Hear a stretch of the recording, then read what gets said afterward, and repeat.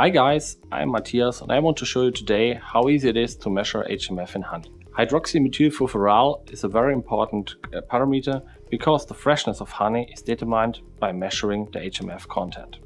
What is HMF?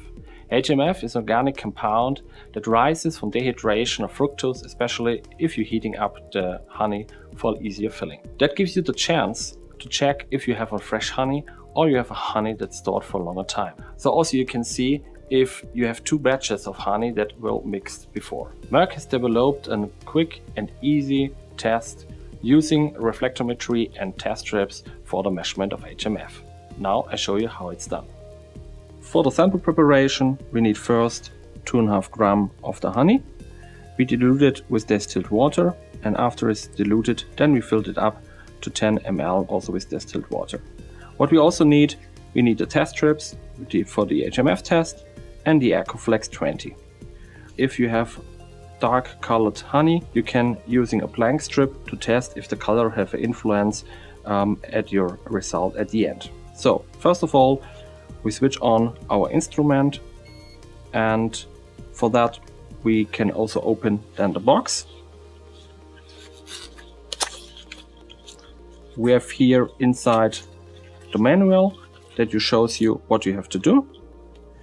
Also we find here a barcode that you need to show the instrument which kind of parameter you want to measure, and then we give it here into the instrument.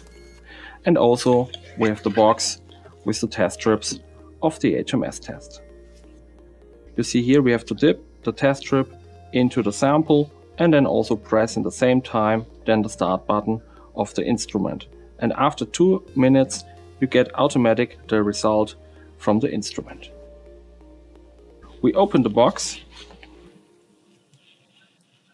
put out one test strip, close the box, and then we also open the lid, press the start button, put the test strip 1-2 seconds into the sample, and then we open here the lid and put in the test strip in the instrument. When the timer comes to 10 seconds, then you hear the signal and then the instrument is measuring the reaction zone of the test strip. So the result is shown here on the display, and what you then have to do, because if we make a dilution of our sample, you're using a formula that you find in our application note to get the right concentration for your sample. I hope I have shown you how easy it is to measure HMF in honey with this quantitative method. We have also other parameters available for the reflectometry, and for these informations please click on the link on the description or watch the other videos. Thanks for watching.